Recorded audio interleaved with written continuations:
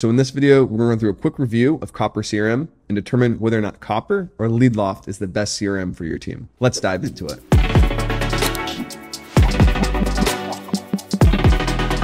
So this is Copper. When you hop into it, it does have a really nice design. It's really straightforward, and it's actually built like most CRMs. It has people, companies, and of course, pipelines. You might see people referred to as contacts in other CRMs. You might see companies referred to as accounts in other CRMs like Salesforce. And you can have deals for contacts or for companies here. And it's really straightforward, and it is pretty clean and easy to use.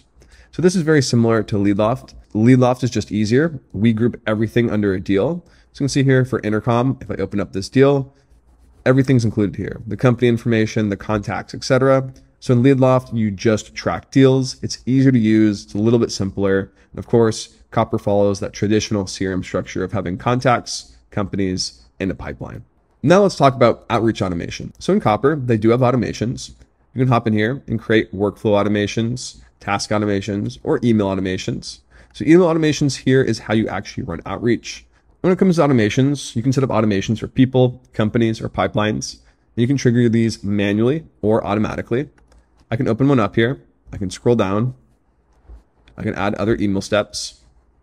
But that's really all it is. It's just email. It doesn't have any LinkedIn, calling tasks, etc. These are really just email automations. So it's a really simple tool. We'll just say a standard shared template here.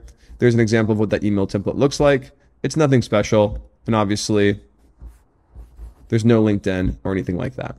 If you compare this to LeadLoft, LeadLoft has playbooks, which is quite a bit more powerful. And I'll open up our C-Suite playbook here. You can see here we're running email automation, just like they are in Copper. But we're also running outreach automation across LinkedIn as well, with LinkedIn connections, LinkedIn messages. And you can even see we have tasks here. If you want to have tasks to say, hey, prospect another contact from that company.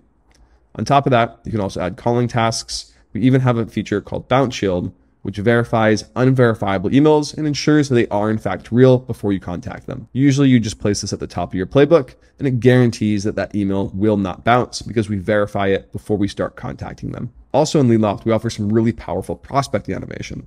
So if you want to run outbound outreach, you can by just clicking AI Prospector here, explaining who you want to go after, like VPs of sales located in California. And there we go. When you're ready, you just click continue, and we'll build an audience for you. And then now you can build the playbook either by hand or with AI. We'll just go with AI, and we'll just say we help companies reduce storage costs. There we go. And once you're ready, just click generate with AI.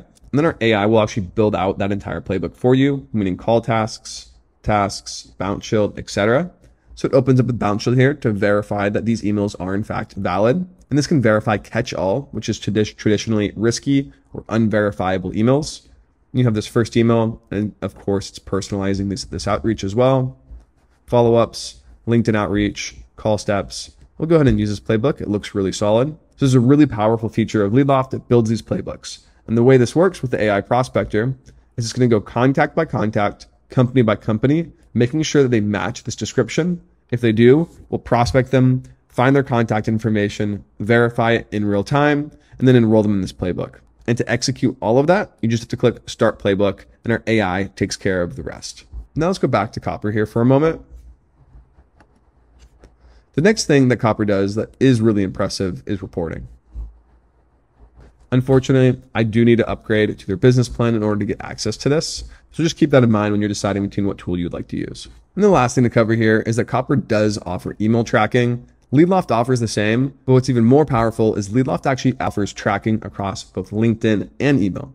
So anytime you have a conversation going inside your deal, we're going to sync not only email communication, but we're also going to be syncing LinkedIn communication. So your entire team's communication with a single lead appears here. So it's really easy to see what's going on between your team and that lead. And the one last thing I'd like to show is the fact that Copper is really useful. However, it doesn't have powerful prospecting features like LeadLoft. For example, if I open up LinkedIn with LeadLoft and we do a quick search for VPs of sales in LA, you can see there's a bunch of contacts with this blue save button.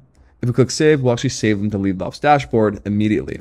So if I open it up here, I can select a segment. We'll say main VCs.